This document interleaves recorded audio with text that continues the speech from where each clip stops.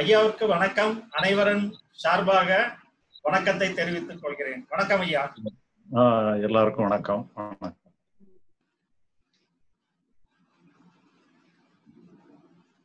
ஐயாவோட பேசுறதுக்கு இது ஒரு நல்ல வாய்ப்பு. ஐயா ரெடியா வந்துடுறாங்க காலையில. ஸோ நீங்க ஐயாவோட கேள்வி கேட்கலாம், பேசலாம். இது ஒரு நல்ல வாய்ப்பு. ஸோ பேச விரும்புறவங்க தயவு செய்து ஹேண்ட்ஸ் ரைஸ்ங்கிற ஒரு ப்ரொவிஷன் இருக்கு, அதை ரைஸ் பண்ணுங்க. ரைஸ் பண்ணீங்கன்னா ஐயாட்ட பேசலாம். If somebody does not know Tamil which I am speaking now, it is a rare opportunity that you can speak with Ayya, for which you have to just give a raise hand provision which is available in the system. யாரோ ஒருத்தர் புதுசா வந்திருக்காங்க, அவங்க தமிழ் பேசக்கூடியவங்களான்னு தெரியலையா, அதனால தான் கொஞ்சம் English பேசு.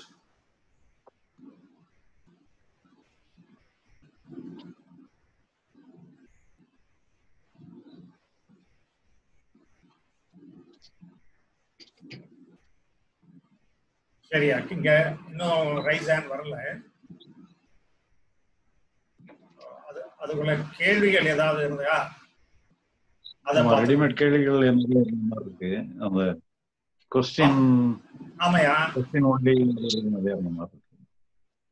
ஒரு கேள்வி இருக்கு.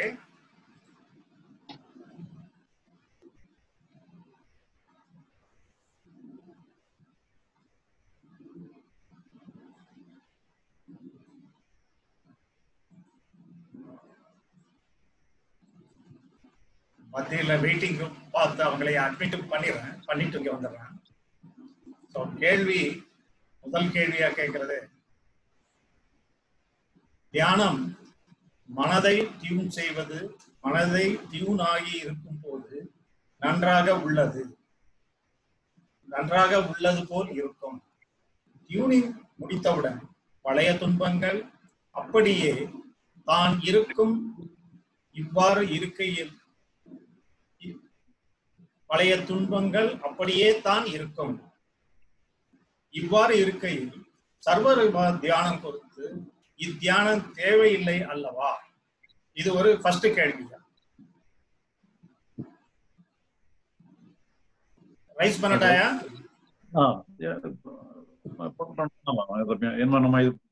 நான் பேசுறேன். ஓகே ஓகே ஓகே, நல்லது. தியானம்னு சொல்லி சொன்னாலே அது ஒரு ப்ரிப்பரேட்டரி ஒர்க் தான், அது ஃபைனல் ஒர்க்கு கிடையாது. ப்ரிப்பரேட்டரி ஒர்க்கா நம்ம பண்ணிடலாம். அது எந்த அளவுக்கு லாபம் இருக்கோ அந்த அளவுக்கு பண்ணிக்கிடலாம். அது நம்ம ட்ரையல் அண்ட் எரரா நாமளே பார்த்து முடிவு பண்ணிக்கலாம். நான் தியானங்கிறது அது எல்லாருமே பண்ணக்கூடியது தான். சர்வரூப தியானம் தான் நீட் ஒண்ணுதான் நீட் கிடையாது. எத்தனையோ விதமான தியானங்களே யாரெல்லாமோ சொல்லி கொடுக்குறாங்க. அதில் எது எதெல்லாம் பிரயோஜனமா இருக்கோ அதெல்லாம் பண்ணிக்கிடலாம். ஆனா ஃபைனல் ரிசல்ட்டுக்கு நீங்க லிபரேஷனுக்கு போகணும். லிபரேஷன் ஞானத்தை பத்தி தான் நம்ம பிரதானமா சொல்லிடுறோம். அதனால அதை நீங்க புரிஞ்சுக்கிடுங்க. தியானத்தையும் நீங்க சைடு சப்போர்ட்டா வச்சு.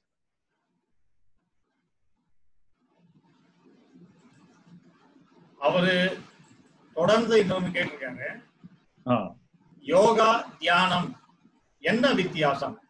இதை கேட்டவங்க, ரெண்டு கேள்வியும் கேட்டவங்க சுவாமிநாதன் சென்னை.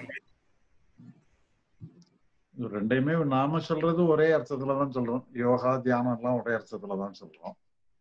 ஆனா வேற ஸ்பெசிபிக்கா ரொம்ப ரெண்டுக்குள்ள வித்தியாசத்தை பார்க்கணும்னா எல்லாமோ இருக்கு. பட் இருந்தாலும் நாம சொல்றது ரெண்டையும் ஒண்ணுங்கிற அர்த்தத்துலதான் சொல்றோம். யோகா தியானம் எல்லாமே ஒண்ணுதான்.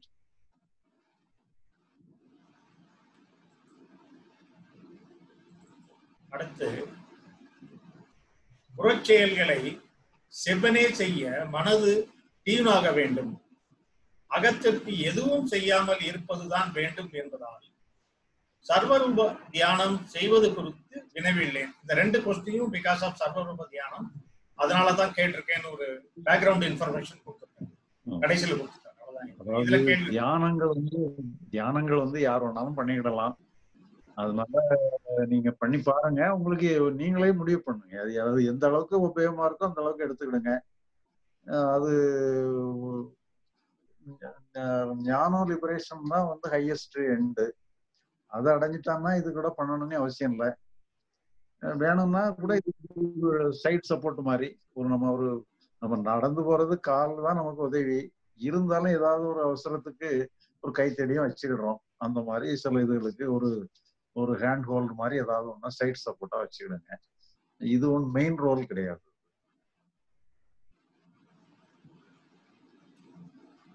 ஐயாட்ட பேச விரும்புறவங்க தயவுசெய்து ஹேண்ட்ஸ் ரைஸ் ப்ரொவிஷன் யூஸ் பண்ணுங்க. டி மனோகரன் அவங்க ஐயாட்ட பேச விரும்புறாங்க. மனோகரன், நீங்க ஐயாட்ட பேசலாம். அன்மியூட் பண்றேன். நீங்க எங்க இருந்து பேசுறீங்க அப்படின்னு சொல்லிட்டு ஆரம்பிச்சீங்கன்னா நல்லா இருக்கும். சரிங்க ஐயா. வணக்கம். பேர் மனோகரன், திருச்சியில இருந்து பேசுறேங்க ஐயா. சரி ஐயா, நல்லா இருக்கீங்களா ஐயா? நல்லா இருக்கேன் ஐயா. நல்லா இருக்கேன் ஐயா. என்னோட கேள்வி என்ன அப்படின்னா, இந்த புரிதல் அப்படிங்கிறதுல அறிவு வந்து மனசுல குறுக்கிடாம இருக்கிறத வந்து நம்ம வந்து குறுக்கிடாம இருந்து மனதோட இயற்கையான ஓட்டத்தை நம்ம வந்து ஃபீல் பண்றது இருந்தாலே போதும் அப்படிங்கிறதுல ஒரு பெரிய அதை வந்து ஒரு பயிற்சியா மட்டும் எடுத்துக்கிற மாதிரி வந்தது ஆரம்பத்துல. அதுக்கப்புறம் நார்மலா இருக்கிற ஒரு செயல்ல என்ன மாதிரி செயல்ல இருக்கு அப்படின்னா, எந்த ஒரு செயல் அட்டன் பண்ணலையும் மனதுல தானா அந்த ஒரு செயலுக்கு வந்து சில எண்ணங்களோ சில எனர்ஜியோ வர்ற மாதிரி ஃபீல் பண்ணுங்கய்யா. மேபி அது வந்து அந்த பிரவாகம் அப்படிங்கிறது அந்த எண்ண ஓட்டத்துல எண்ணத்தை கவனிக்கிறவனையும் சேர்ந்து ஓட விடுறது. அந்த நான் தோன்றி தோன்றி தோன்றி மறையிறது. அப்படிங்கிற பட்சத்துல ஒரு பெரிய ஒரு ரிலாக்ஸேஷன் வந்து செயல்ல கிடைச்சிருக்குங்கய்யா. செயல் ஒரு செயல் பண்ணல. ஆனா ஒவ்வொரு திருப்பும் அதை வலிஞ்சு கொண்டு வர மாதிரி இருக்குங்கய்யா. சில நேரம் மறந்துட்டு போன மாதிரி அந்த ஒரு சூழ்நிலையோட சிக்கி எப்பயும் என்னோட ஹேபிட்டா என்னோட இயல்பா இருக்கிற மாதிரி இருக்கல. ஏன் அதை நம்ம மறந்துட்டோமோன்ற மாதிரி இருக்குங்கய்யா. இது ஒண்ணு. இன்னொன்னு பாத்தீங்கன்னா, இந்த ஜீவமணியாட்ட பேசல உங்களோட வேலை வந்து அந்த அறிவு போய் குறுக்கிட வேணாம், அகசரணாகதி. நம்மளோட வேலை வந்து அதோட முடிஞ்சு போச்சு. நம்மளால எதுவும் நம்மளால வந்து எதுவும் பண்ண முடியாது அப்படிங்கிற ஒரு உணர்வை நானுங்கிற நிறைய எடுத்து வச்சது எல்லாத்தையும் அது காலில் விழுந்துட வேண்டியது. அவ்வளவுதான். என்னால வந்து எதுவுமே செய்ய முடியாது, இயற்கையான ஓட்டத்தை போய் நான் போய் எதுவுமே டிஸ்டர்ப் பண்ண முடியாது அப்படிங்கறதோட உங்களோட முயற்சி முடிஞ்சிச்சு. அதுக்கு முயற்சி வேணும். அதுக்கப்புறம் நடக்கிறதெல்லாம் தானா நடக்கிறது. அதுக்கப்புறம் வந்து மனசு தானா நடக்குமா, தானா வேலை செய்யுமா, தானா போகுமா, அது எப்படி சொல்லும், அதெல்லாம் அது பாத்துக்கும் அப்படின்னு வந்து ஐயா சொன்னாரு. அந்த அகசரணாகதின்ற ஒரு இதை வந்து அடிக்கடி உட்கார்ந்துருக்கையில சும்மா உட்கார்ந்துருக்கையில செய்யறது உண்டு. ரொம்ப ஒரு நம்ம இருக்கிற கஷ்டத்துல எல்லாமே மனசுல இது வரைக்கும் இருந்த பாரம் எல்லாமே இறங்கி கீழே வச்ச மாதிரி இருக்குங்கய்யா. ஆனா அந்த இடத்துல நம்ம தான் இறக்கி வச்சுட்டோமே, என்னாச்சு, அதுக்கு அடுத்தது ஏன் எதுவும் நடக்கலையோ, நம்ம இந்த மாதிரி இறக்கி வச்சா நம்மளுக்கு வந்து வேலை நல்லா கிடைச்சிருமோ, நல்ல வேலையை கிடைச்சிருமோ, நம்ம வந்து பெர்ஃபார்ம் நல்லா பண்ணுவோமோ அப்படிங்கிற மாதிரி தோணுது. ஏன்னா இப்ப ரீசெண்டாவே பாத்தீங்கன்னா ஒரு மனசுல ஒரு தெளிவு நல்லா வந்திருக்கு. 2 நாளா உடம்புல நல்ல உடல்நல முன்னேற்றம் வந்திருக்கு. இது எல்லாமே வந்து ஃபர்மா நான் எவ்வளவு எக்ஸசைஸ் யானம் பண்ணலாம் கூட அப்படியே கலைஞ்சு போனது. எனக்கே நான் ஃபீல் பண்றேன், ஏதோ ஒரு நல்ல ஒரு இதுல வந்து இம்ப்ரூவ் ஆயிட்டு இருக்கிற மாதிரி நான் ஃபீல் பண்றேங்க. ஈவன் என்னோட அப்ரோச், என்னோட ஃபேமிலியில கூட ஒரு லாஸ்ட் இந்த வீக்கவே நீங்க ரொம்ப ஒரு சேஞ்ச் இருக்கீங்க அப்படிங்கிற லெவல்ல அவங்க சொல்லியிருக்காங்க. நான் இதே லிங்க் பண்ணல, பட் ஐ ஃபீல் இந்த மனசுல வந்து பாரம் குறைஞ்ச மாதிரி இருக்குங்க. நான் போற வழி கரெக்டா இல்ல இப்ப இந்த போராட்டம், அதாவது மறுபடியும் இந்த எதிர்பார்க்கிறவன்றத தானா நடக்கிறதுன்ற எதிர்பார்க்கிறவனை எதிர்பார்த்துக்கிட்டு இருக்கேன். இத நான் என்ன பண்ணலாங்கய்யா? இல்ல, அதாவது மொத்தத்துல என்னன்னு சொல்லி சொன்னா ஒவ்வொரு அனுபவங்களும் வருது மறையுது, அதான் அதனுடைய இயற்கை. இப்ப இத வந்து நம்ம அதை மறைய வைக்கிறதுக்கு நம்முடைய முயற்சியா இது தேவையில்லை. ஏன்னா எல்லாமே கடந்தோறம் தான் இருக்குது. அதனுடைய லைஃபே அதுதான், அதனுடைய இயற்கையே அதுதான். தோன்றதெல்லாம் தோன்றாப்லே மறைஞ்சிடும். எல்லாமே கண நேரம் தான் இருக்கு. நீங்க புறத்துல வேணும்னா இப்ப நீங்க ஒரு பொருளை செஞ்சு வச்சீங்கன்னு சொன்னா அந்த பொருள் அப்படியே இருக்கும். ஆனா மனசுல உள்ள அனுபவங்கள் எல்லாம் அப்படி கிடையாது. மனசுல வந்து கணந்தோறும் வருது, கணந்தோறும் போயிட்டே இருக்கு. இதுல நமக்கு அங்க வேலையே கிடையாது. நாம என்ன வேலை பண்ணனாலும் அதனுடைய அது மறைகிற வேகம் வேணா இது பண்ணி ரினியூவல் ஆகுறதுக்கு ஒரு வாய்ப்பு வந்து அது ஒரு கலக்கம் அடையில. இப்போ ஒரு தண்ணியில வந்து ஒரு சின்ன ஒரு கோடு கை வச்சு ஒரு கோடு போட்டோம்னு சொன்னா போட்ட உடனே ஒரு கோடு ஃபார்ம் ஆகும். அந்த கோடு உடனே அடுத்த நிமிஷமே அது மறைஞ்சு போயிடும்.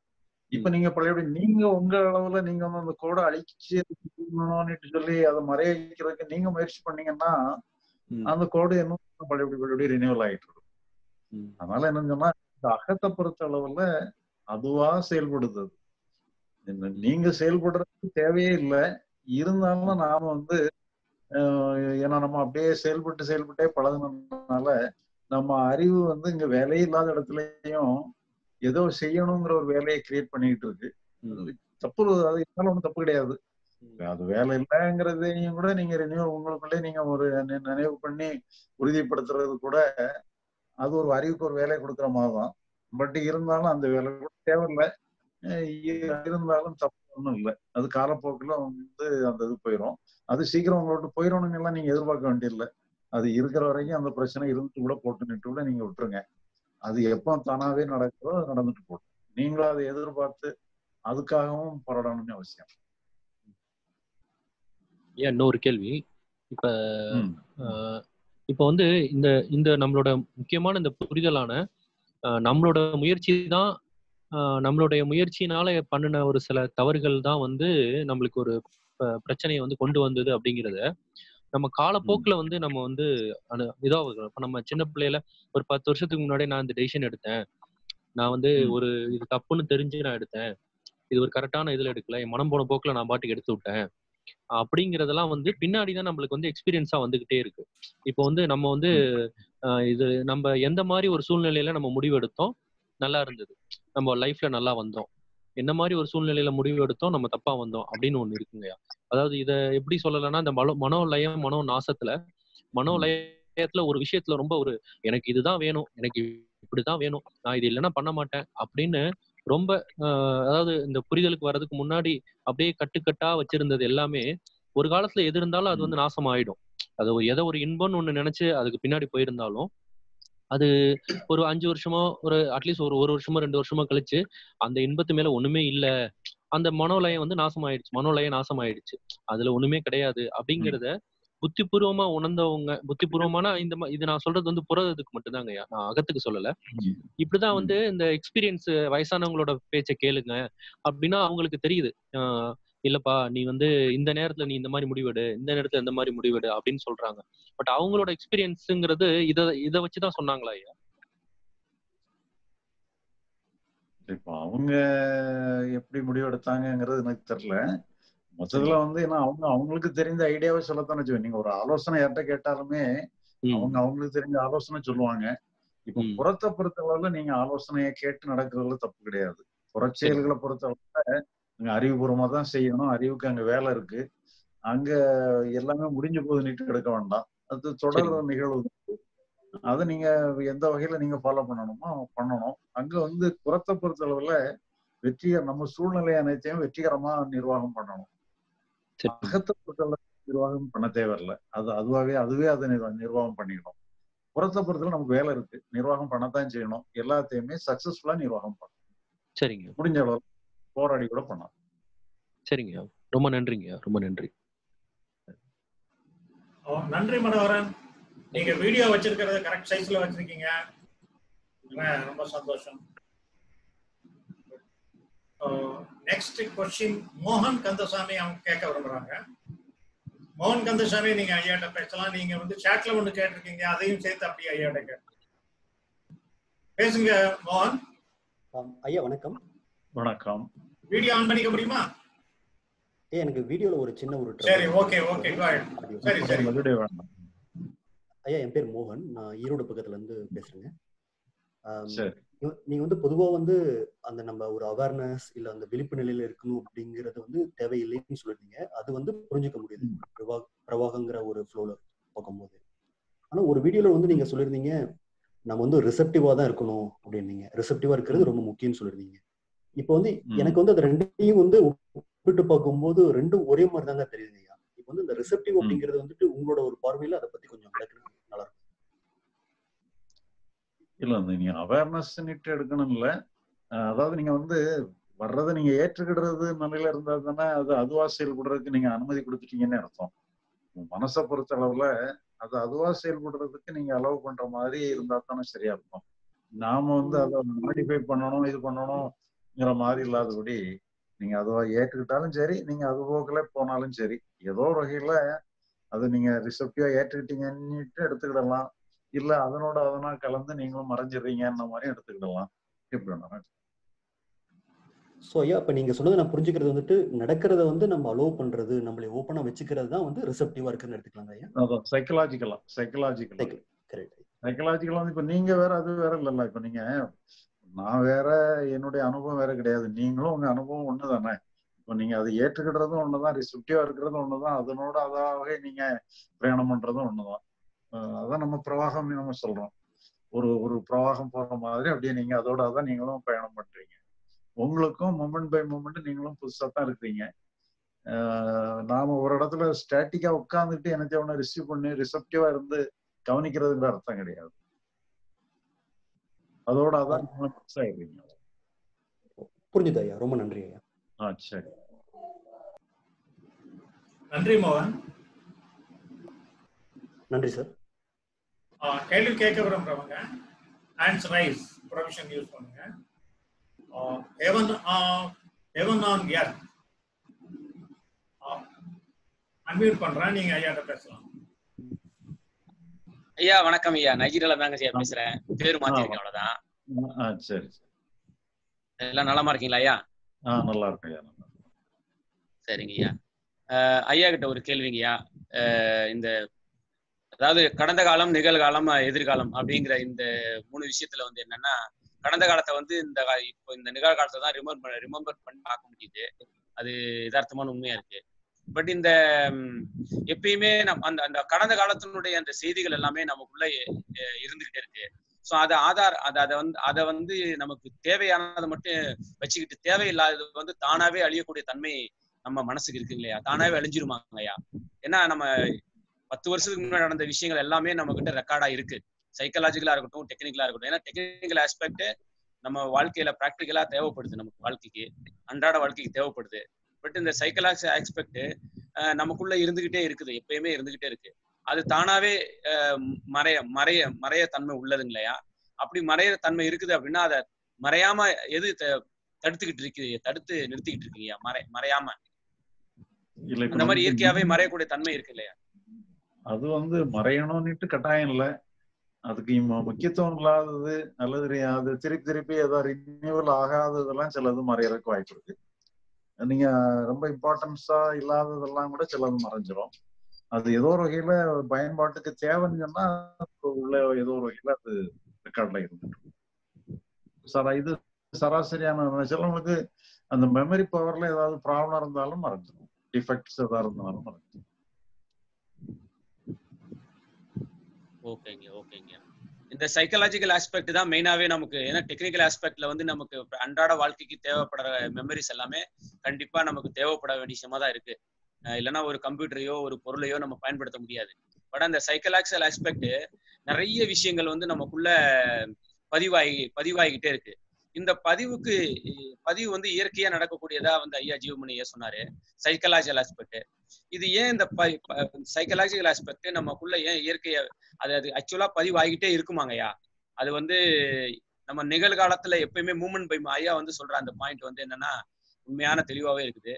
மூமெண்ட் பை மூமெண்ட் நம்ம வந்து மூமெண்ட் பை மூமெண்ட் மாறிட்டு தான் இருக்கோம். இந்த உணர்வுகளும் மூமெண்ட் பை மாறிட்டு தான் இருக்கு அப்படிங்கிற பாயிண்ட் சொல்றீங்க. ஆனா இப்ப இந்த தெளிவு கிடைச்சதுக்கு அப்புறம் ஓகே, மூமெண்ட் பை மூமெண்ட்ல நம்மளோட இந்த சைக்கலாஜிக்கல் ஆஸ்பெக்ட் ஏற்கனவே போய் பதிவாக சந்தர்ப்பம் இருக்காது அப்படிங்கிற ஒரு உணர்வு மாதிரி வருதுங்கய்யா.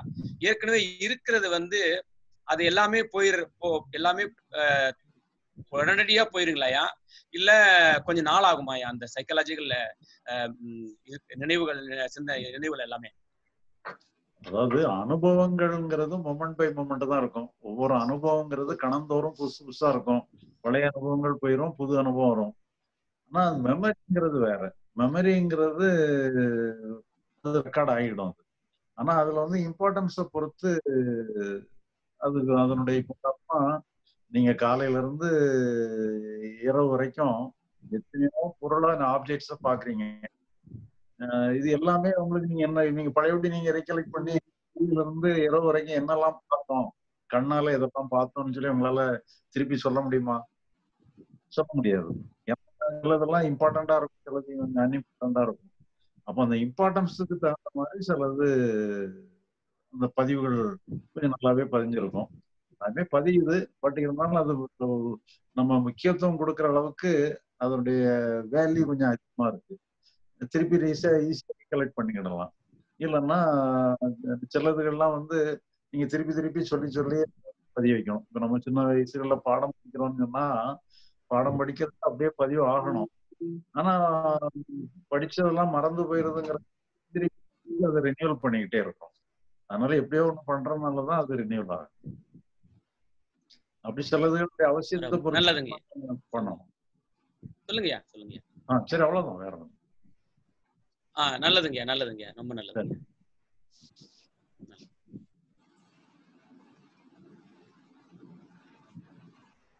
வேற கேள்வி கேட்க விரும்புறவங்க ஹேண்ட்ஸ் ரைஸ் ப்ரொவிஷனை யூஸ் பண்ணுங்க.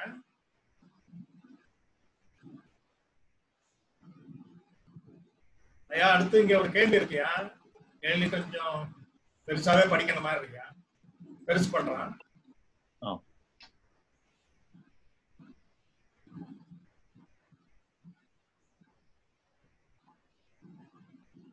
ஐயா, நாவால் சுவைக்கும் போது நாமுடன் மனமும் போக்கஸ் ஆனால்தான் சுவையை உணர முடியும். அதேபோல் ஒவ்வொரு புலன்களின் மூலம் உணரக்கூடிய ஓசை, மனம், தோற்றம் முதலியவர்கள் உண்டாக்கும் விளைவுகளோட மனம் பொருந்தி இருந்தால் மட்டுமே உணர முடியும். அதாவது புலன் பிளஸ் மனது இணைவதால் இவ்வாறு இருக்கையில் நம்மை பற்றி புகழ்ச்சியாக பேசும் பேச்சை கேட்கும்போது மனதானது எந்த புலனுடன் ஒன்றி சந்தோஷத்தை உண்டாக்குகிறது அப்படின்னு கேட்டிருக்காங்க. பின்னாடி திருப்பி கண்டினியூ ஆகுது.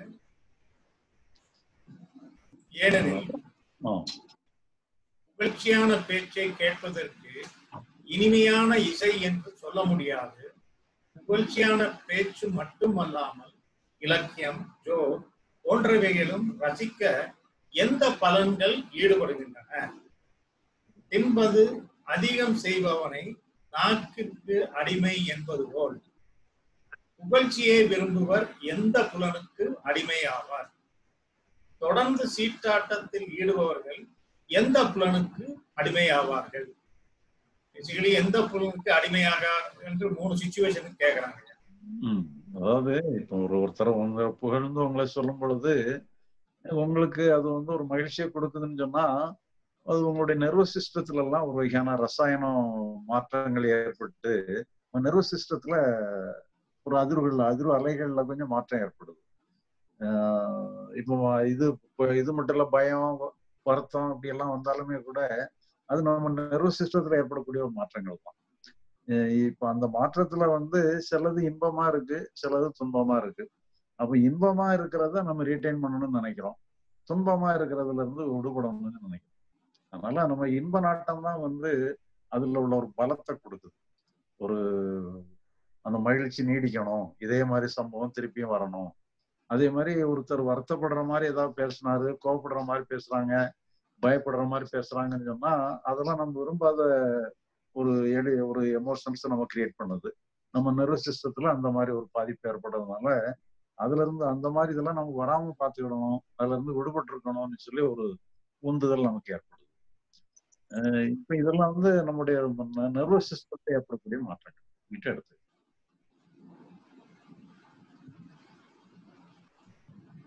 நெக்ஸ்ட் பத்மநாதன் அப்படின்னு கேட்க விரும்புறாங்க. ஐ திங்க் இவங்க சென்னையில இருந்து பேச விரும்புறாங்க. 2 நாளைக்கு முன்னாடி லாகின் பண்றதுக்கே கஷ்டப்பட்டு. பத்மநாத், நீங்க பேசலாம் ஐயாவோட. உங்களுக்கு முடிஞ்ச அந்த வீடியோவை ஆன் பண்ணிக்கங்க, நீங்க ஐயா பார்த்து பேசலாம். சரிங்க ஐயா, வீடியோ ஆன் பண்ணிக்கிறேன்.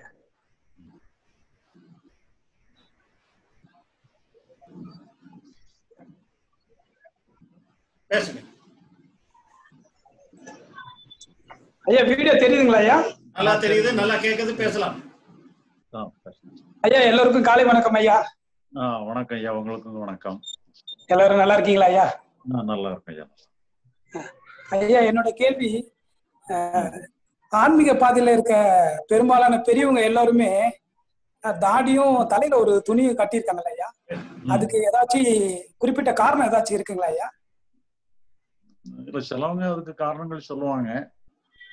சரிங்க அது அந்த மாதிரி சில அதுகள் வந்து தேவை, அந்த மாதிரி எல்லாம் வச்சுக்கிடுறது நல்லதும்பாங்க.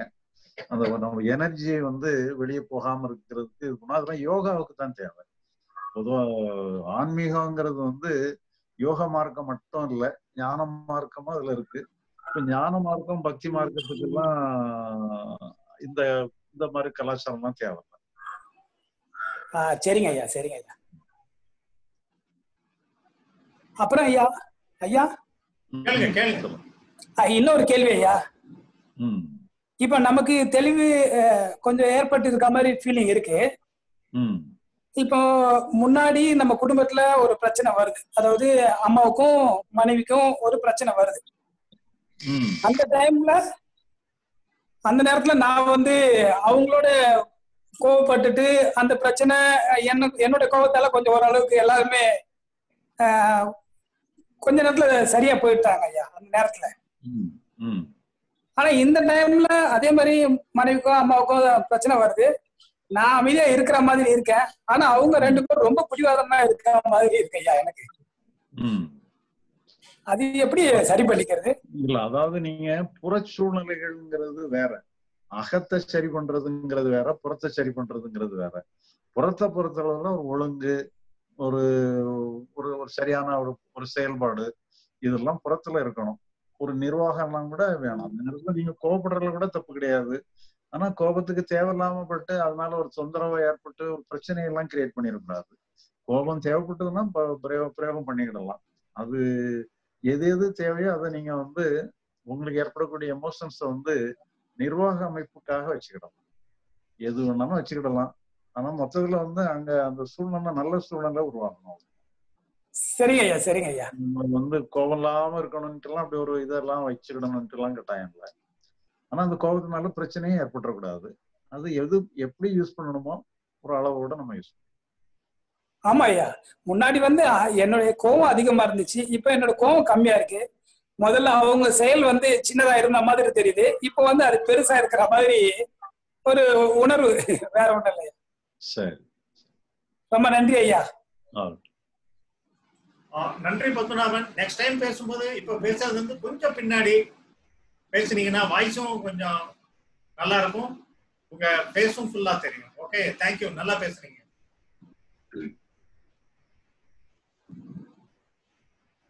ஐயாட்ட பேச விரும்புறவங்க, கேள்வி கேட்க விரும்புறவங்க ஹேண்ட்ஸ் ரைஸ், அந்த ப்ரொவிஷனை யூஸ் பண்ணுங்க. Somebody wants to talk to Aya or discuss with Aya here, please use the provision of raise hand.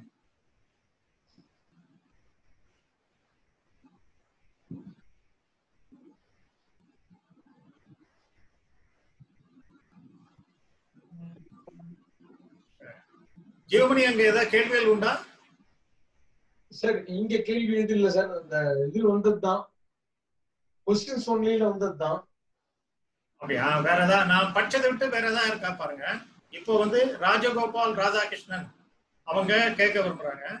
Rajagopal Radhakrishnan, உங்களை அன்மியூட் பண்ணிட்டு நீங்க ஐயாட்ட பேசலாம். நீங்க வீடியோ ஆன் பண்ணிக்கிட்டீங்கன்னா நல்லா இருக்கும். இப்ப வண்டியில டிராவல் பண்ணிட்டு இருக்கேன், பஸ்ல. சரி, ஓகே ஓகே, சரி சரி, ஓகே. ஐயா வணக்கம். ஐயா வணக்கம். ஐயா, இன்னைக்கு வந்து நான் நீங்க எழுதிருக்கீங்களா யோக சிகிச்சைன்னு, அந்த புக்கு படிச்சேன், ரொம்ப அருமையா இருந்தது. அதுல கூட இதே கான்செப்ட் தான் யூஸ் பண்றீங்க, எல்லாத்தையும் ஏத்துக்கணும் அப்படின்ற மாதிரி தான் யூஸ் பண்றீங்க. அது புரிதல் இருக்கவங்களுக்கு ரொம்ப யூஸ்ஃபுல்லா இருக்கு. ஆனா அதுல ஒரே ஒரு டவுட் ஐயா, இந்த ஒருத்தர் வந்து நல்லா இருக்காரு, அவருக்கு சுகர் இருக்கு, 5 வருஷமா சுகர் இருக்கு, அவர் நல்லா இருக்காரு, மெடிக்கல் செக்கப்பே பண்ணல. ஒரு தடவை செக்அப் பண்ண பிறகு அவருக்கு வந்து ப்ராப்ளம் ஸ்டார்ட் ஆயிடுது பிசிக்கலா அப்படின்னு அதுல எழுதிருக்கீங்க. அது நேச்சுராவும் நடக்குது அந்த மாதிரி. அதோட கண்டினியூட்டி இல்லையா, அதுக்கு வந்து என்ன ரிசல்ட்னு அதுல அந்த புக்ல கரெக்டா இல்ல.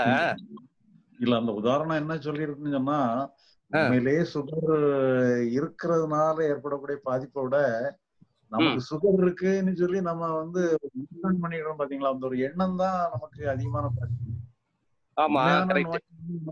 உண்மையான நோய் வந்து நமக்கு பிரச்சனை ஏற்படுத்துறதோட நோய் இருக்குங்கிற ஒரு எண்ணமே நம்மளுக்கு நிறைய அதிகமான பாதிப்பை ஏற்படுத்துறது. ஆமா, உண்மை, வாஸ்தவம் தான். இப்ப இந்த மாதிரி நேச்சரா நடக்கிறப்ப இதுக்கு நம்மளுக்கு அதுக்கு என்ன சொல்யூஷன் ஐயா யோக சிகிச்சையில?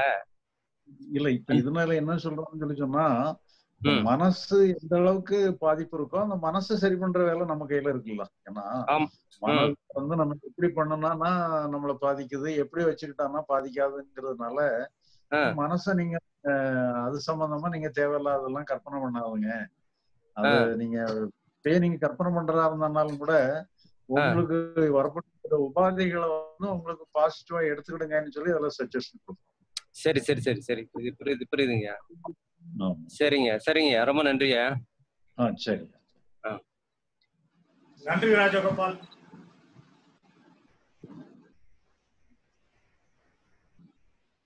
கேள்வி கேட்க விரும்புறவங்க?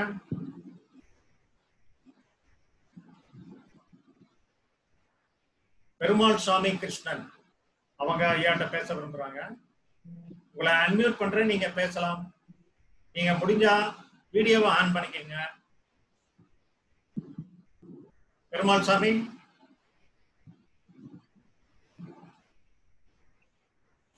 ஐயா வணக்கம் ஐயா. ஐயா வணக்கம். எப்படி இருக்கீங்க? நல்லா இருக்கேன் ஐயா, நல்லா இருக்கோம். நல்லது. இது ஜீவமணி ஐயா, தேங்க்ஸ். நீங்க வாட்டமா தெரியுறீங்க. உடல் நல்லா ஐயா. ஆமா, அது கொஞ்சம் நம்ம உடம்புக்கு அப்படியே புதுசா இருக்கு. ஸோ பரவாயில்ல, கொஞ்சம் கொஞ்சமா இம்ப்ரூவ் ஆயிட்டு இருக்கு. ஸோ ஜீவமணி ஐயாவுக்கும் தேங்க்ஸ் சொல்லணும், இந்த மாதிரி ஒன்று ஆர்கனைஸ் பண்ணதுல. சரி சரி ஐயா, இப்ப நான் கேட்க வந்தது இந்த அறிவுடைமை அறியாமைன்னு சொல்றோம் இல்லைங்களா? இந்த அறிவுடைமை அறியாமையில எது நமக்கு முக்கியம்? இல்ல எப்படினாலுமே அறிவை வச்சுதானே இப்ப நம்ம ஞானத்துக்கு அறிவுடைமையே வச்சுதானே நாம இதை தெரிஞ்சுக்கிடுறோம். அதனால அறிவுடைமை தான் முக்கியமானது. அறியாமைங்கும் போது அது நம்ம தெரியாமலாம் போயிடுறோம்.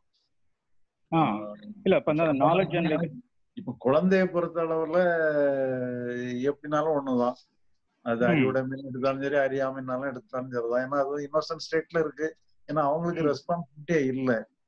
ஏன்னா அவங்க உண்மையிலேயே நல்ல நிலையிலே இருக்கிறாங்க. அதனால குழந்தைய பத்தி பிரச்சனை இல்லை. இப்ப நம்ம மற்றவங்க அறிவுடைமை இருந்தா தான் நாம செய்யற தப்பு என்ன ரைட் என்னங்கிறது தெரியும். அப்பதான் நமக்கு அகம் எது புறம் எதுன்னு பிரிச்சு பார்க்க முடியும். புறத்தை பொறுத்தளவுல செயலுக்கு நம்ம அறிவு எல்லாம் தேவைப்படும். அதான் எனக்கு என்ன தோணுன்னா, ரெண்டுமே பிரயோஜனப்படுங்கிற மாதிரி தான் என்னோட கருத்தா இருக்கு. சரி, அது சரியான கருத்தானு உங்கள்கிட்ட கேட்கறதுக்காக தான் இது பண்ணேன். ரெண்டுக்கும்னா அதாவது இப்ப நம்ம அகத்தை பொறுத்த அளவுல நம்ம தெரிஞ்சுக்கிடுறது இருக்கு இல்லையா, தெரிஞ்சுக்கிடுற வரைக்கும் அறிவுடைமைக்கு வேலை இருக்கு. நமக்கு அங்க ஒரு விஷயமே இல்லைன்னு தெரிஞ்சுக்கிடுற வரைக்கும் அறிவுக்கு வேலை இருக்கு. பட் தெரிஞ்ச பிறகு அதுக்கப்புறம் அறிவு நம்ம பயன்படுத்தணும்னு அவசியம் இல்லை. எல்லாமே நல்லா தான் நடக்குங்கிற மாதிரி போயிட்டு இருக்கலாம். இது அகத்துக்குயா? புறத்துக்கு வரும்போது புறத்தை பொறுத்தளவுல கடைசி வரைக்கும் அறிவு வேணும்ல. கடைசி வரைக்கும் அறிவு. ஏன்னா இப்ப நீங்களே கூட ஒரு உதாரணம் சொல்லியிருக்கீங்க. ஒரு மடம், அங்க அந்த இருக்கிற குரு பாத்தீங்கன்னா ஒரு நல்ல ஆசிரமம் மெயின்டைன் பண்ணிட்டாரு. அந்த ஆசிரமத்துல நிறைய அனிமல்ஸும் வளர்த்துட்டு வர்றாரு. ஒரு நாள் ஒரு விருந்தினர் அங்க தங்க போறாரு. தங்க போகும்போது அப்ப அந்த குரு என்ன பண்ணா, அவரோட பிரத்யேக அறையை அவருக்கு கொடுத்துட்டு போயிடாரு. இவர் போன விருந்தினரும் பாத்தீங்கன்னா போன பிரயாண கலைப்புல அசந்து தூங்கிடுறாரு. திடீர்னு காலில் பாத்தீங்கன்னா அந்த குரு கதவை தட்டி அவரை எழுப்புறாரு. என்ன நல்லா தூங்குனீங்களா, என்னையா விஷயம் கேட்கும்போது, இல்ல ஒன்னு எடுத்து போக மறந்துட்டேன் அப்படின்னு சொல்லிட்டு போய் அந்த ரூம்குள்ள போய் அந்த தலையணை கடியில இருந்து ஒரு பாம்பு எடுக்கிறாரு. எடுத்து போக மறந்துட்டேன் அப்படின்னு சொல்லிட்டு அவர் சீடத்தை சொல்லிட்டு வெளியே வந்துடுறாரு. வெளியே வந்தோடனே அதுக்கப்புறம் பாத்தீங்கன்னா அந்த விருந்தினருக்கு அங்க தூங்க முடியல. இப்ப ஏன்னா அதுக்கு முன்னாடி பாத்தீங்கன்னா அந்த அறியாமையினாலதான் அவர் அங்க தூங்கிட்டு இருந்தாரு, நல்லா தூங்கிட்டு இருந்தாரு. இப்ப அந்த நடுல ஒரு பாம்பு இருக்குன்னு தெரிஞ்சதுனால இப்ப அந்த எடுத்துட்டு போனாலும் கூட இப்ப அவரால் தூங்க முடியல. ஒரு இடத்துல அந்த அறியாமையே பாத்தீங்கன்னா நல்லதாவும் வேலை செய்யுது, இன்னொரு இடத்துல அந்த அறியாமையே அந்த அறிவுடைமையோ தீமையாவும் வேலை செய்யுது. அதனாலதான் நான் அந்த கேள்வியை கேட்டேன். இல்ல இப்ப இதுலலாம் அந்த தூக்கம் இப்ப அந்த அகத்தோட தான் அதை சேர்க்கணும். ஏன்னா இங்க வேலையில தூக்கத்துக்கு நமக்கு வேலையே கிடையாது. அங்க வந்து நீங்க வந்து அங்க அறிவை பயன்படுத்தும் போது அறிவு தான் என்ன பாம்பெல்லாத்தையும் காட்டுது. அறியாம அங்கே வந்து தூக்கம்ங்கிறது நீங்க அகத்தோட தான் சேர்க்க வேண்டியிருக்கு. நான் வேணா அங்க உடல் தூக்கத்துல நமக்கு வேலையே கிடையாது. அதை நான் நீங்க முயற்சி பண்ணி தூங்கினா தூக்கமே வராது. அதெல்லாம் அது புறச்செயல்களோட சம்பந்தப்பட்டதா இருந்தாலும் கூட தூக்கத்தை நம்ம அகத்துலதான் சேர்க்கணும். அந்த தூக்கத்தை வந்து முயற்சி பண்ணி தூங்க முடியாதுங்கிறீங்களா? தூங்க முடியாது. முயற்சி பண்ணி தூங்குறதா ஸ்லீப்பிங் டேப்லெட்ஸ் போடுறதுதான் முயற்சி பண்ணியே தூங்குறது. இல்லன்னா அப்படியே விட்டுறதுதான் நல்லது. விடுறதுதான் தூக்கம். தூக்கங்கிறது நீங்க அதை விட்டுறணும். அதுவா பார்த்து தூக்கம் வந்துடும். நீங்க எந்த முயற்சி பண்ணாலும் தூக்கம் வரலையேங்கிற கேள்வி வரக்கூடாது. இல்ல நாங்க முயற்சி பண்ணி தூங்க முயற்சி பண்ணி தான் தூக்கமே வர மாட்டேங்குது. அதனாலதான் கேட்கிறேன்.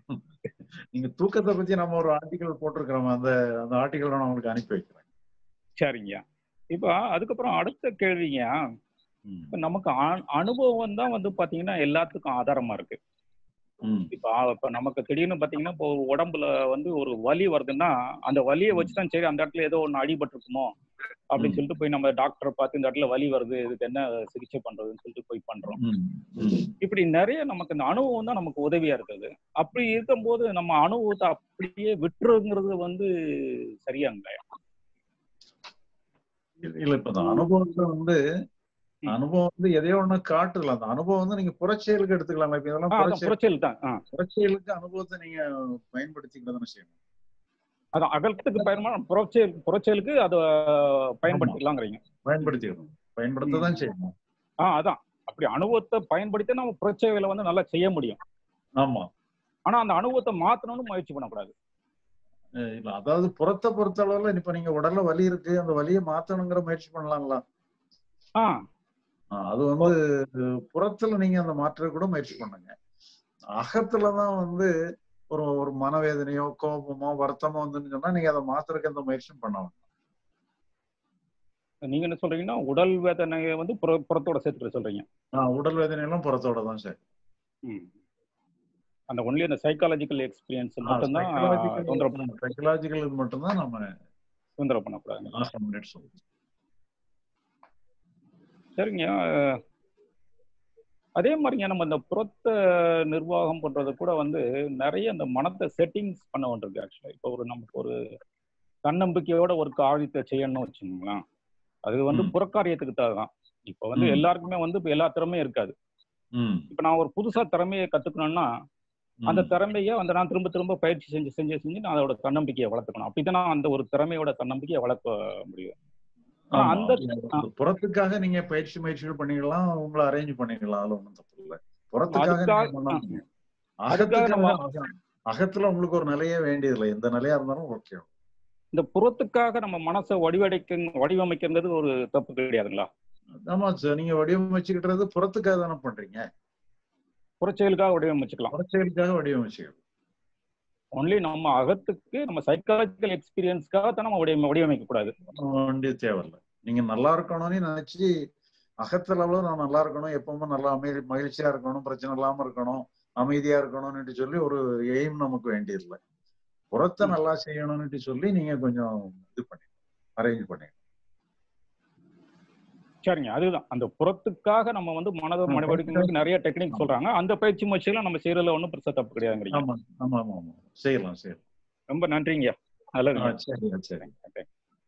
நன்றி பெருமாள் சாமி. பெருமாள் சாமி, நான் உங்களை பிக்சர்ல பார்த்த உடனே நான் கண்டுபிடிக்க முடியல. உங்க குரலை வச்சுதான் நான் கண்டுபிடிச்சேன். நான் அப்புறமா உங்கள்கிட்ட பேசுறேன். நெக்ஸ்ட் கொஸ்டின் வந்து சீனிவாசன் ஐபோன் அவங்க பேச வருவாங்க. நமஸ்காரம். நமஸ்காரம். நான் ஸ்ரீனிவாசன் ராதாகிருஷ்ணன் இதுல இருந்து யூஎஸ்ல இருந்து பேசுறேன். சரி. ரொம்ப ரொம்ப காலமா உங்களுடைய கட்டுரைகள் எல்லாத்தையும் படித்து கொண்டிருக்கேன். சரி. நானும் ரமணருடைய தியான வழியில எல்லாம் முயற்சி பண்ணினவன்.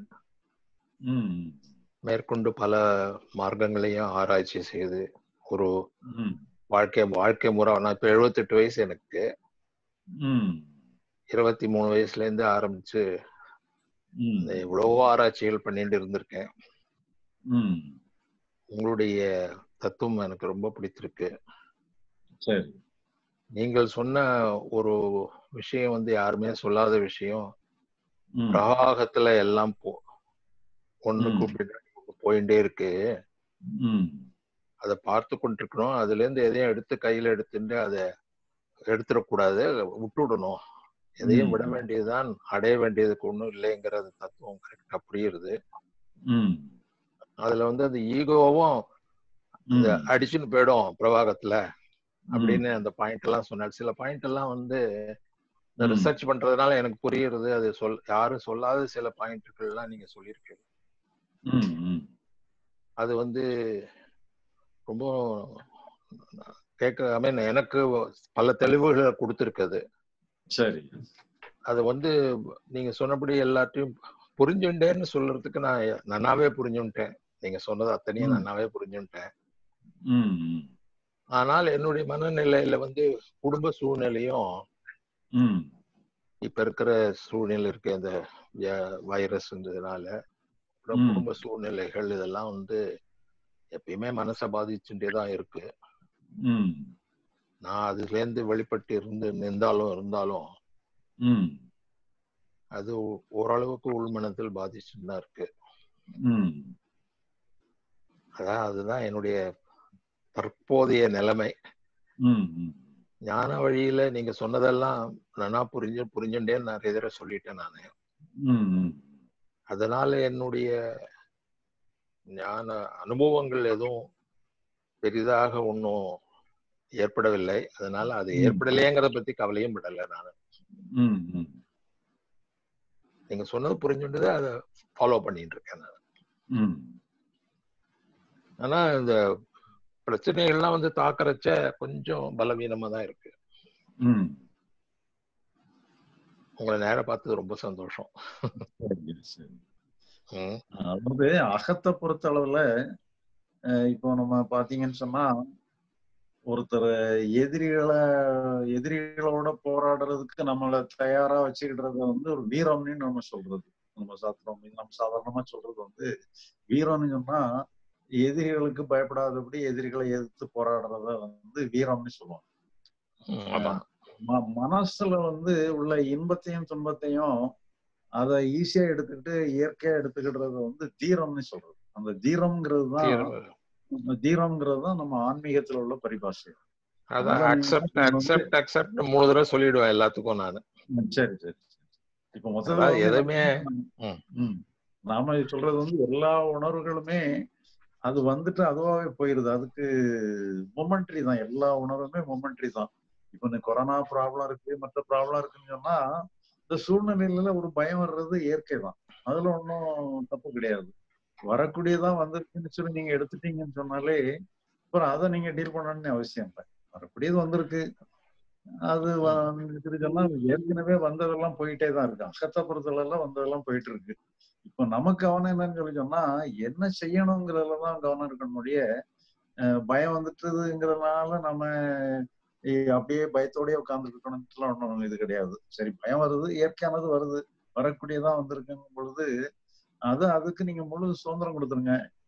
வந்தா வா போன்னு சொல்லி விட்டுட்டு செய்யறதுக்கு என்னங்கிறதுல மட்டும் கவனத்தை செய்யறதுக்கு அங்க நமக்கு பிசிக்கலாவும் செய்யறதுக்கு ஒண்ணும் இல்லை, சைக்கலாஜிக்கெல்லாம் செய்யறதுக்கு ஒண்ணும் இல்லைன்னு சொன்னா நம்ம அமைதியா இருந்துருங்க. நம்ம இப்போதைக்கு நம்மளை வந்து பிசிக்கலா பாதுகாத்துக்கிடுங்க, அவ்வளவு. சைக்கலாஜிக்கல் அவசியம் இல்லை. நேச்சுரலாவே எனக்கு ஒரு பிளாங்க் மைண்ட் உண்டு. மைண்ட் வந்து ரொம்ப நிறைய எண்ணங்களோ தாட்டுகளோ வந்து மோதுறது கிடையாது. சில சமயம் ஒண்ணுமே இல்லாம கூட இருக்கும். அது என்னுடைய நேச்சர் சுபாவம் அப்படியே இருக்குது. இப்ப வந்து இது பிரவாகங்கிறத எப்படி பாக்குறது, அது எனக்கு புரியல. இல்ல, பிரவாகம் எப்படி பாக்குறது? தோன்றுனதெல்லாம் மறைறதுக்கு பேரு தான் பிரவாகம். அதாவது தோன்றது இப்ப எல்லாமே வந்து இப்போ ஒரு ஆறு வந்து ஓடிட்டு இருக்குன்னு சொன்னா ஒவ்வொரு கணந்தோறும் புது தண்ணீர் தான் அங்க இருந்துட்டு இருக்கு. கொஞ்ச நேரத்துக்கு முன்னால ஒரு போன கணத்துல இருந்த தண்ணி இப்ப அங்க கிடையாது. ஒரு கணந்தோறும் புதுசு புதுசா வந்துட்டு இருக்கிறதுனால அதே மாதிரி மனசுமே வந்து ஒரு பிரவாகம் மாதிரி மூமெண்ட் பை மூமெண்ட் புது அனுபவங்கள் தான் வந்துகிட்டே இருக்கு. இப்ப நம்ம தினப்படி செய்யற காரியங்கள் இருக்கு இல்லையா, நம்ம பல காரியங்கள் தினம் செய்யறோம், தினப்படி காரியங்கள், அதுவும் பிரவாகத்தை சேர்ந்ததுதானே? இல்ல அது வெளியே உள்ள புறக்காரியங்கள்லாம் பிரவாகத்துக்கு சம்பந்தம் கிடையாது. மனம் மட்டும்தான் பிரவாகத்தோட சேர்ந்து. மனம் மட்டும், மனத்துக்குள்ள வரக்கூடிய எண்ணங்களும் அனுபவங்களும் தான், அனுபவங்கள் மட்டும்தான். ஆமா, அது பிரவாகத்துல இருக்கா இல்லையா நமக்கு எப்படி தெரியும்? அது பிரவாகத்துலதான் இருக்குது. நாம உண்மையில அது அப்படித்தானே இருக்க முடியும். ஏன்னா அங்க மொமெண்ட் பை மொமெண்ட் புதுசுதான். ஒரே ரிப்பீட்டடா வர்றதுக்கு வாய்ப்பு இருக்குதோடைய நம்ம ரிப்பீட்டடா ஆகாம நம்ம பாத்துக்கணும். சிலதெல்லாம் நம்ம அதோட சண்டை போட ஆரம்பிச்சோம்னா ரிப்பீட்டடா இருக்குது. இல்லைன்னா சுதந்திரமா விட்டுட்டு வந்தோம்னா அது போயிட்டே இருக்குது, தோன்றி மறைஞ்சு போயிட்டே இருக்கு. இல்லைன்னா ரிப்பீட் ஆகுது. நான் ஒரு கேள்வி கேட்டிருந்தேன் உங்களை Facebookல, விட்டுடுறதுன்னா என்னன்னு கேட்டேன். சரி, இல்ல விடுறது அதுவா போயிட்டே தான் இருக்கு. நாம விடணும்னு நினைச்சாலுமே கூட அது விடுறது கிடையாது. நம்ம விடணும்னு நினைச்சா கூட தப்புதான். அதுவும் தப்புதான் இல்லையா? அது பாட்டு போயிட்டு இருக்கு. ஆமா, அதுவா போயிட்டு நாம ஆற ஓட விடணும்னு நம்ம சொல்ற மாதிரிதான். ஆற எதுக்கு ஓட விடணும்? அதான் ஓடிட்டு தானே இருக்கு. ஆமா, ரொம்ப நன்றி. உங்களை பார்த்து பேசினதே எனக்கு ரொம்ப சந்தோஷம்.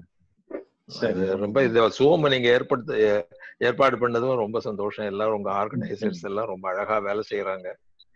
ரொம்ப நன்னாவே இருக்கு. உங்களுடைய Facebookக்கும் நான் நன்னா என்ஜாய் பண்ணிட்டு இருக்கேன் காலம்ஸ் எல்லாம். எனக்கு ஒன்னும் அதிகமா கேட்கறதுக்கு ஒன்னும் அதிகமா ஒண்ணும் இல்லை. ஏன்னா நானே ஆராய்ச்சி பண்ணி நீங்க சொன்னதெல்லாம் எனக்கு புரியறதுனால. சரி சரி சரி, நன்றியா, நன்றி நன்றி நன்றி. Thank you sir. கேள்வி கேட்க விரும்புறவங்க ஹேண்ட்ஸ் ரைஸ் ப்ரொவிஷன் யூஸ் பண்ணலாம்.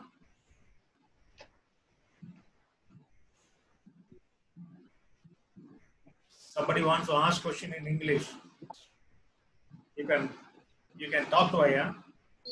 Please use raise hand provisions for that. Metu Shankar. Srinivasan meet பண்ணிக்கீங்க. ஒரு நிமிஷம் இருங்க சங்கர், மத்தியில யாரோ வந்தாங்க அதுக்காக. பாலன் நீங்க லாகின் பண்ணிட்டு மியூட் பண்ணி ஓபன் பண்ணாதீங்க. ஓகே, மேட்டு சங்கர் நீங்க பேச விரும்புறீங்க, நான் உங்களை அன்மியூட் பண்றேன், நீங்க பேசலாம். ஐயா வணக்கம். ஐயா வணக்கம் ஐயா. ஒரு பொதுவான கேள்விதான் ஐயா. இப்ப நமக்கு என்னன்னா, இந்த ஞானம் விடுதலை அப்படின்றது இவ்வளவு எளிமையாக்கப்பட்டுவிட்டது. உண்மையிலேயே அகம்புறம் அப்படின்றது மற்ற எல்லாமே ரொம்ப ஒரு நீங்க சொல்ற மாதிரி ஒரு 9ஆம் வகுப்பு படிக்கும் மாணவன் கூட புரிஞ்சுக்கிற அளவுக்கு தான் உண்மையில இருக்குதுங்களா? இப்ப இதுக்கு முன்னாடி இந்த வேதங்கள் தொட்டு அதுக்கப்புறமேட்டு வந்தது, அப்புறம் புத்தர், அப்புறம் நம்ம ஜேகே, இவங்க எல்லாம் பாத்தீங்கன்னா ஒவ்வொரு ரெவல்யூஷன் மாதிரி வந்திருக்கு. இப்ப ஆல்மோஸ்ட் பாத்தீங்கன்னா இது ஒரு ரெவல்யூஷன் அப்படின்ற மாதிரி தான் நம்ம எடுத்துக்கணும். இந்த ரெவல்யூஷன் அப்படின்றத உண்மையிலே பாத்தீங்கன்னா திருவள்ளுவர் சொல்ற மாதிரி பாத்தீங்கன்னா பொருள் இல்லா இருக்கு இவ்வுலகம் இல்லை, அருள் இல்லா இருக்கு அவ்வுலகம் இல்லை அப்படின்ற மாதிரி பொருள் சார்ந்த உலகம் அதை தாண்டி ஓடுறதுல ரொம்ப அதிகமா இருக்கு. இந்த அருள் ஓடக்கூடிய கூட்டம் கம்மியா இருக்கு. இந்த ஏங்க அப்படின்னா இன்னைக்கு பாத்தீங்கன்னா இப்ப இருக்கிற லாக்டவுன்ல உண்மையிலே அனைத்து மத வழிபாட்டு தலங்களும் சரி, இல்ல இந்த மாதிரி இதை பரப்பக்கூடிய அத்தனை நிறுவனங்கள்னு கூட சொல்லலாம், அதெல்லாமே பாத்தீங்கன்னா இன்னைக்கு மூடப்பட்டுதான் இருக்குது உண்மையிலேயே. அப்ப உண்மையிலே பாத்தீங்கன்னா இது திறக்கப்பட்ட மறுபடியும் அந்த கூட்டம் போகதான் போகுது அப்படின்றத தாண்டி உண்மையிலேயே இந்த பொருள் தேடலும் இருக்குது. ஆனா உண்மையை தேடி நாடி வர்ற கூட்டம் கொஞ்சம் கம்மியா தான் இருக்குது, குறைவா தான் இருக்குது. அதுக்கு இந்த காலகட்டம் அப்படின்றது என்னங்க அது ஒரு ரீசன்? இந்த காலகட்டமா? ஹலோ,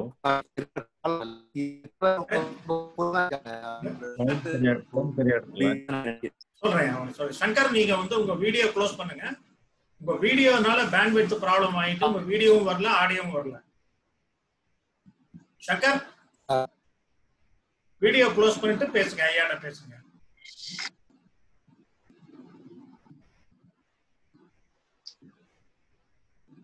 சங்கர் சங்கர்னு பேசிட்டு இருக்காரு. ரமான்னு சொல்லுமா. Can you speak? I am Rama Srinivasan. One minute. Okay. 1 minute. I'll give the permission to you. Otherwise, there will be a clash.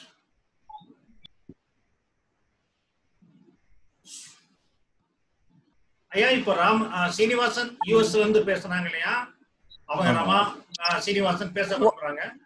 அவங்க வைஃப் ஸ்ரீனிவாசன் ஒய்ஃப். சரிம்மா பேசுங்க. ரொம்ப நமஸ்காரம் உங்களுக்கு, உங்க ஆசீர்வாதம் வேணும். நமஸ்காரம்மா. ரொம்ப சந்தோஷம் உங்களை பார்க்க, எங்க வீட்டுக்கு வந்துட்டீங்க நீங்க.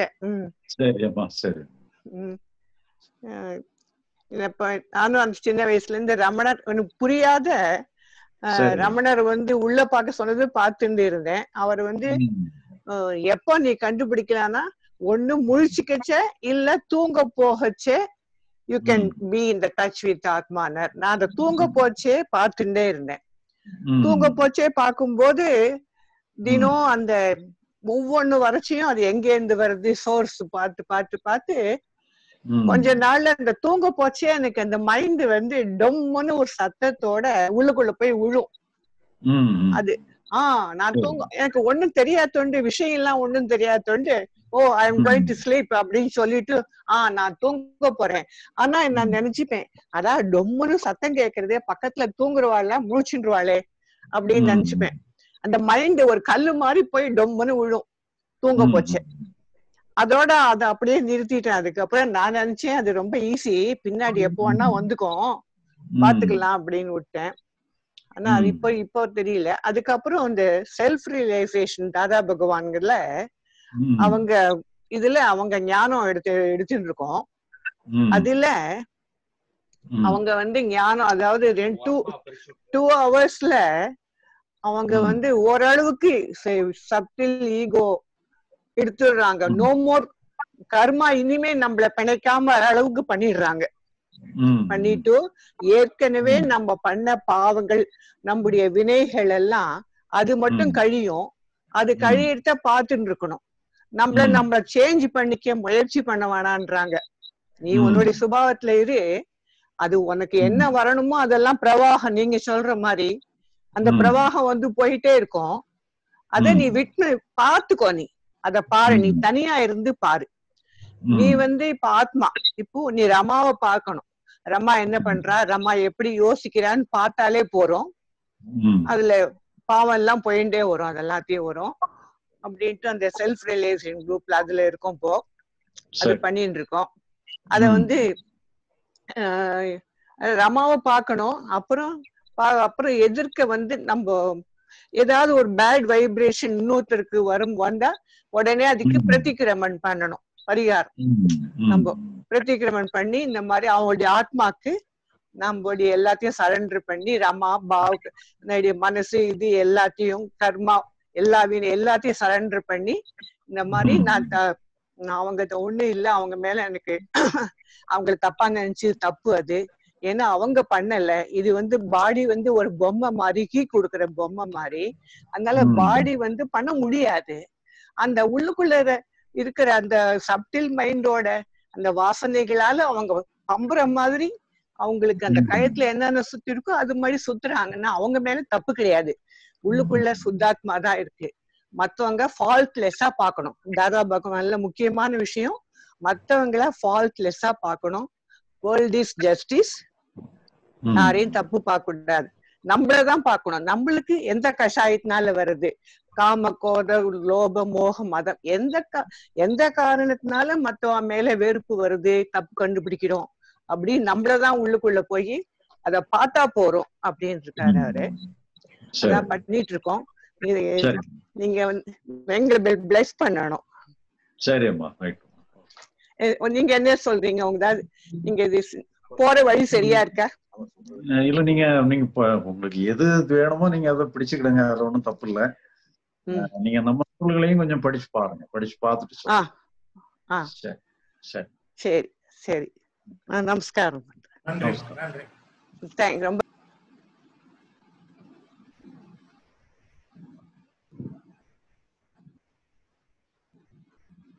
யாராவது ஐயாவோட பேச விரும்புறீங்களா?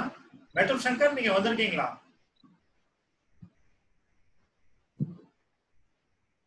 அவரது நெட் ப்ராப்ளம்.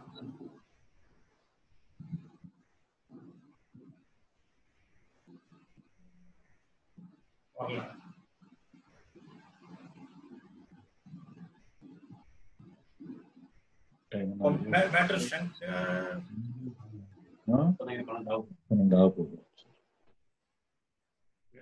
நெட்டூர் சங்கர் மேல வந்திருக்காங்க.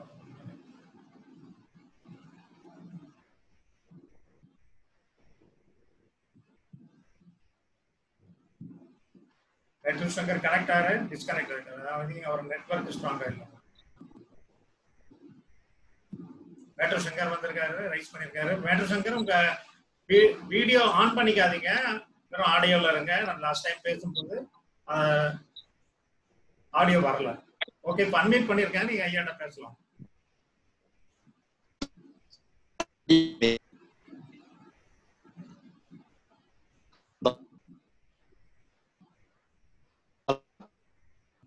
நீங்க அன்மியூட் பண்றீங்களா?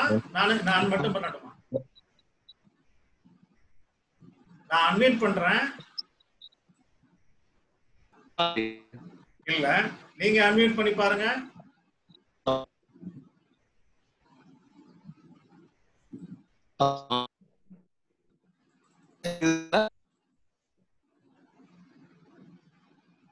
உங்க லிங்க்ல ப்ராப்ளம் இருக்குன்னு நினைக்கிறேன். நான் வந்து எவ்வளவு தடவை அன்மியூட் கொடுத்தாலும் ஓபன் ஆக மாட்டேன்.